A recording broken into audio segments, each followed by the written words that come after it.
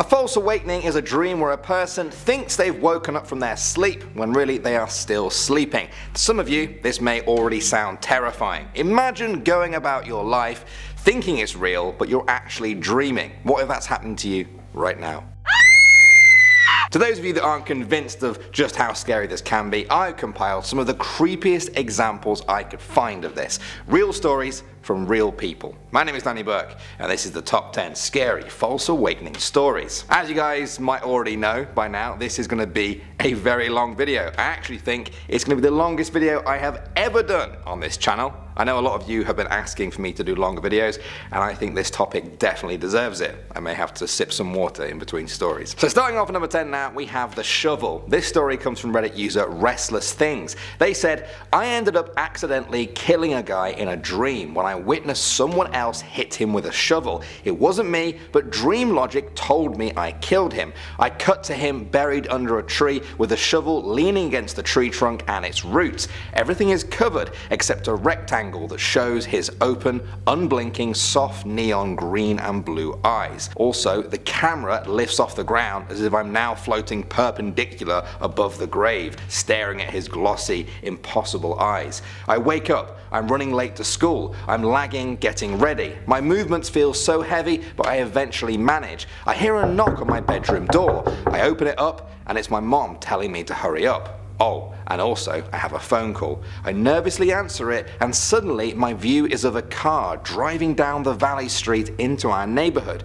I cut back to myself, and I start to get nervous. I hold my breath and enter the dining room to where the front door to our house is. I hear a knock. I know who it is, but I am compelled to open the door. Towering above me in the doorway as it rains outside, I look up to see a figure of shadow, completely dead, except for his eyes. I start to either scream or cry, but before I can, I wake up. It's morning, and I'm not running late. I look around the room and breathe a sigh of relief. You know that feeling when you realize, okay, I'm actually awake, with the optional, what the f just happened? Yeah, it was that. I open my sun-blocking curtain and sunlight fills the room. It feels so good. I smile and turn around, and he's standing right next to me, watching me, still shrouded in darkness except his eyes. I wake up again and I cry. I am actually awake this time. I look to the side and jump, even though nothing is there. Moving on to number 9 now, we have Tears of Joy. This one came from Reddit user Vantas, who said this gave them insomnia for a month. They said, I remember waking up in a panic, as if from a terrible dream. My girlfriend is awoken by my commotion, and she says, it's okay babe, it was just a bad dream. I go to get out of bed to go to the bathroom, but something is wrong. My limbs aren't working properly, and I roll out of bed and I'm trying to crawl towards the door. I reach for the door handle, but it just gets further away the more I reach for it. Just then, I wake up in my bed in a panic, and I thought, what the just happened? And my girlfriend was awoken by my commotion, and she says, it's okay babe, it was just a bad dream. I go to get out of bed and I go to the bathroom, but my limbs don't work properly again, and I roll out of bed and try to crawl towards the door. I reach for the handle, and as the doorknob gets further away, something clicks in my brain. This has happened before. Just then, I wake up again in my bed in a panic, and I thought, what in the actual f? And my girlfriend was awoken by my commotion, and she says, it's okay babe, it was just a bad dream. Click. I started sobbing on my girlfriend, and she says, shh, it's okay, I'm here. This was different. I wanted to splash water on my face, and so I go to get out of bed, but my limbs don't work properly. Crawl towards the door, still reaching for the handle as it gets further away. Just then, I wake up in my bed in a panic, and I thought, make it stop. And my girlfriend was awoken by my commotion, and she says, it's okay babe, it's just a bad dream. Frantic terror in my voice and tears in my eyes, I beg to my girlfriend, it keeps happening, please, you've got to help me. She looks concerned and says, what keeps happening? Then, as if my will were being manipulated, I roll out of bed, try to crawl out the door, and reach for the handle as it gets further away. I can't remember how many slight variations of this scenario played over and over, but when I finally woke up and noticed light coming through the curtains, I sprung out of bed like a maniac and bolted to the door handle and flung it open. The hallway, finally, freedom. I collapsed and began to cry trembling tears of joy. Moving on to number 8 now, we have the little girls. Creepy little girls are something that are very creepy in real life, so I have a lot of sympathy for Reddit user Easily Angry Girl, who kept having false awakening dreams about them. She said, "Lately I've been having false awakenings from nightmares, like the title says. I will dream that I'm in bed and there's a foggy, unsettling atmosphere. Nothing really happens, but I'm scared. I get to a point where I'm too scared and think I want to wake up. So I wake up and I'm in bed when two little girls appear on the door of my bedroom talking. I can't understand what they're saying. Again, nothing really terrifying, but it scares me enough to wake me up. So I wake up and I'm in bed. Everything is normal. Finally, my mother opens the door and comes in, and I ask her what is she doing home. She jumps on my bed in an animal-like position and asks me if I'm scared. Then she starts biting her knee. Then she comes closer and closer, and all I can think is, I want to wake up now. So I wake up, and I'm left with this confused feeling, scared of the possibility of not having actually woken up. It isn't always the same dream, and the number of false awakenings vary. I'm not sure what to do or stop doing to not go through this. It happens a few times a week." Moving on to number 7 now, we have Hell and Back. This one was posted to Reddit by the user called Kurobix. As you might expect from the name for it, it's not going to be a pretty story. They said, "At some point of trying to fall asleep one night, I noticed auditory hallucinations. They were of my same friend going on about whatever, which I find hilarious. At one point, I came to realize I had subtle control over what I was hearing.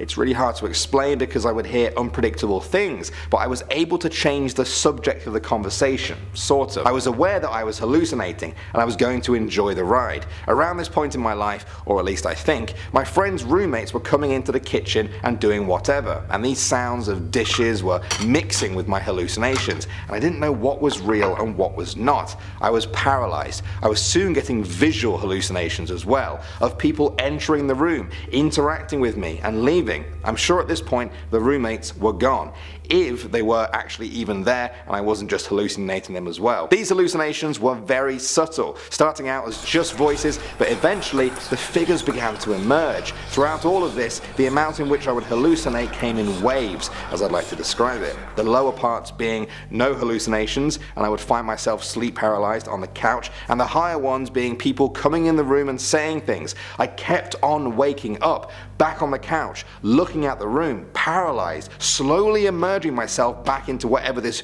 dream hallucination experience was. I had countless false awakenings here. At the time, I thought they were real. Each time I woke up looking at the room, unable to move, hearing and then soon seeing things which I thought were real. I thought I wasn't in an actual dream. I thought I was just sleep deprived and hallucinating. My mind was projecting sounds and sights into the real life environment I was looking at. Eventually I was able to move and I could see my friend and talk with him, and I thought this was all real.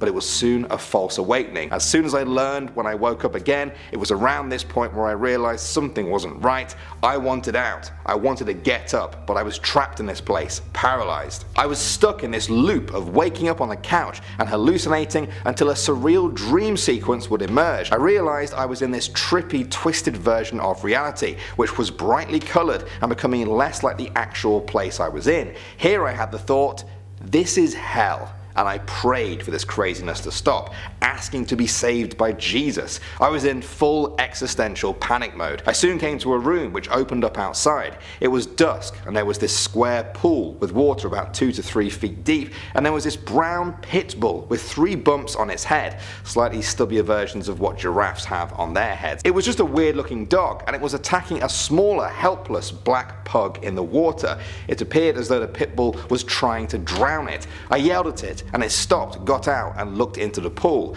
Now in the pool there was another brown pit bull thing, and it was being attacked by 2 black pugs, and something about it all felt really profound. The pit bull then got out of the water moments before it threw me a concerned look. My mother was nearby and commented, "Another small one and it'll be fair," saying another black pug should help the others drown the pit bull, even though it felt like the pit bull was now losing to the pugs, keeping it down under the water. I walked back into the house ready to give up as I prayed one last prayer for help, and soon after, my friend's roommates in real life came back. They made too much loud noise and it woke me up, and I was no longer paralyzed. I was back in reality, Thank God. Next up at number 6 now, we have on the ceiling. This one came from Reddit user YourUsername22. They said, so my family recently moved into a new house, so this was about a year ago. We've all experienced something odd in our old house, whether it be an uneasy feeling, hearing voices, seeing things, lights turning on and off, etc. You get the point. We mostly brushed it off, maybe gotten a good laugh out of a couple of things. Anyways, I've always had really vivid dreams. A couple of years back I had 4 dreams in one night about a ghost in our house. Not a big deal, whatever. So in this particular dream, I remember being in a huge warehouse type place that was run down with moss and almost looked like it had been burnt down. I was with a group of other teenagers. We were there to open our third eye one by one. We would go into this room, get strapped down, and a woman would open our third eye. I can't remember exactly, but I had a horrible feeling in this dream. She was evil. I'm pretty sure a kid came out and warned us after he got his third eye opened. I changed my mind and wanted to leave, but she took me into the room and strapped me down. At this point I was feeling pure dread. She drilled something right into my forehead and I woke up, or so I thought.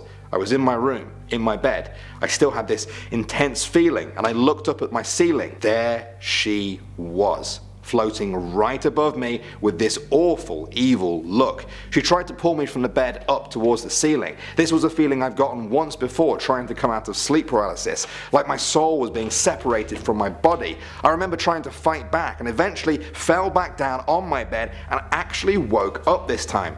I searched my room for a good 10 minutes. I was nearly in tears. This was one of the scariest dreams I've ever experienced in my entire life. Moving on to number 5 now, we have the missing finger. This one was shared by a Reddit user who said that false awakenings often happen to them, but that this is one of the worst cases they've ever had.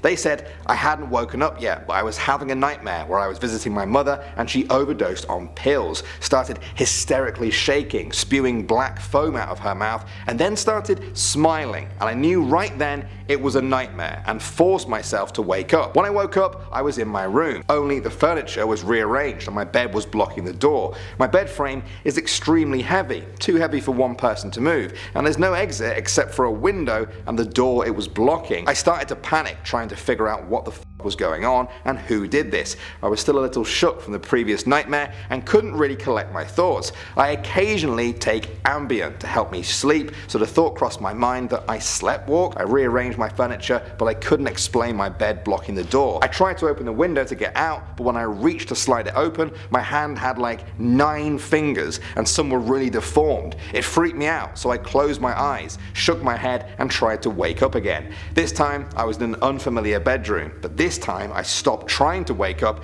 and started trying to control my dream. I couldn't though. I tried to fly but would only float. I tried to change my surroundings, but that only caused more creepy stuff to happen until some really unpleasant things happened that caused me to try to wake up again. When I woke up this time, it might have been for real, only I was so tired that I started to doze back off, but would catch myself and be like, nah man, you've got to get up. I didn't want to keep having nightmares. Only sleep paralysis ensued and I felt like I just couldn't wake up enough to escape it. The false awakening loop and actually waking up to sleep paralysis happened a few more times and led to another nightmare until what felt like maybe an hour had passed. Moving on to number 4 now, we have the figure. This is a simple one that was posted to Reddit by Avenged Thrice. As loops go, this one is pretty horrifying. They said, this happened some years ago, and so I don't remember the details of my original lucid dream. What I do remember is that I was having a great time when I suddenly woke up in my bed. Thinking nothing was the matter, I went to close my eyes again,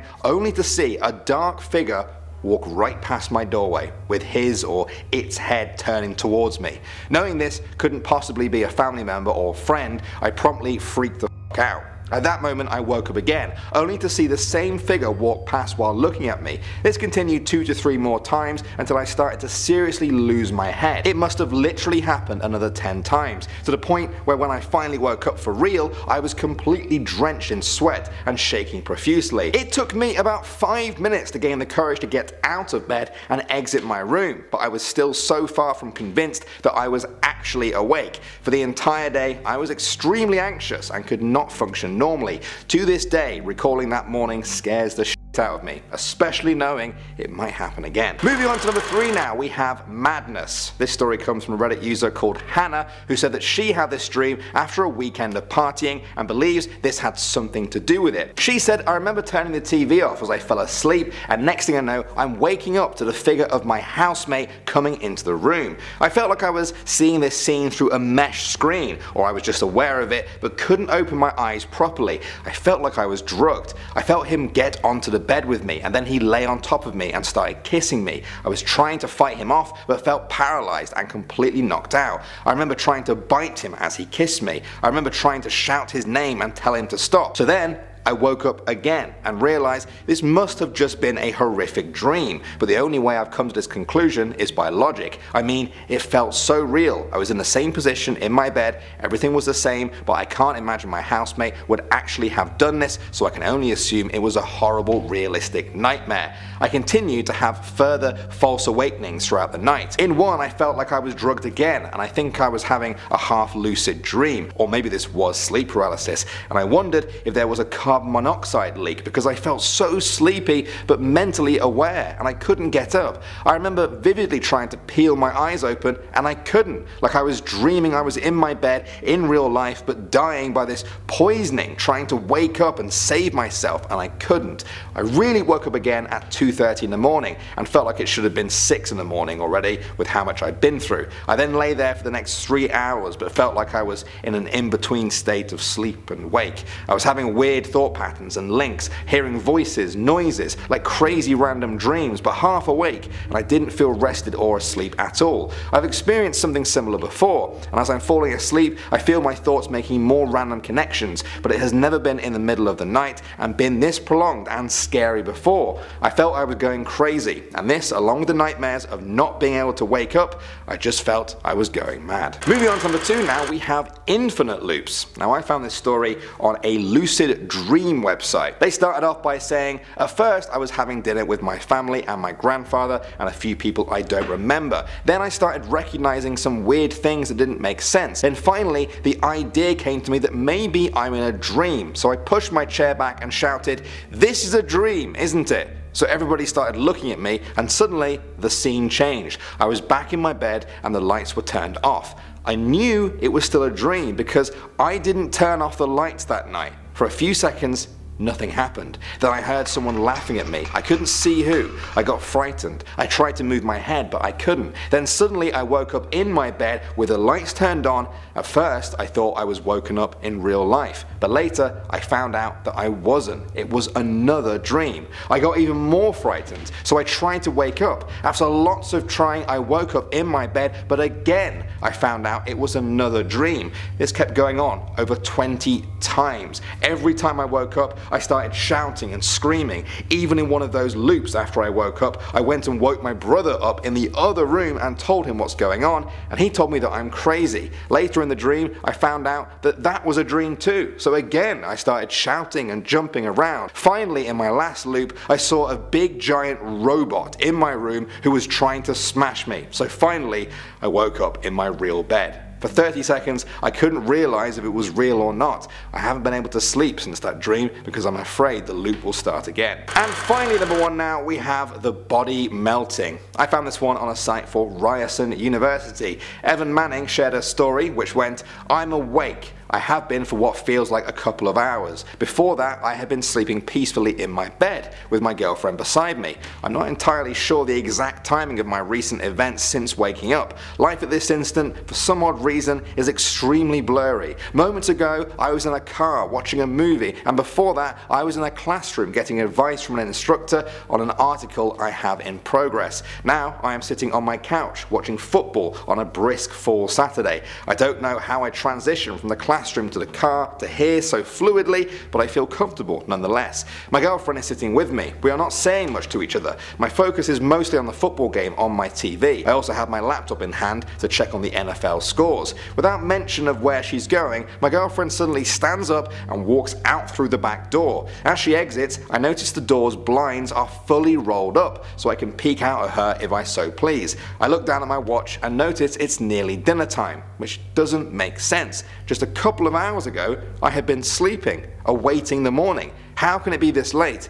I begin to panic. With my head now on a swivel, I shift to check on what my girlfriend is still doing out in my backyard. The blinds are somehow closed now, and my house feels freezing. I have the unsettling feeling that she is completely gone. In this instant, I realize I am dreaming, and I have been awake in a realistic dreamscape for several hours. Immense fear settles into my stomach. I become dizzy and vomit. My body melts and I collapse. I need to wake up. I start yelling out for help to anyone who can hear me. Through muffled shouting, my girlfriend shakes me conscious, and I realize I'm still in bed. Now I'm actually awake. Whoa!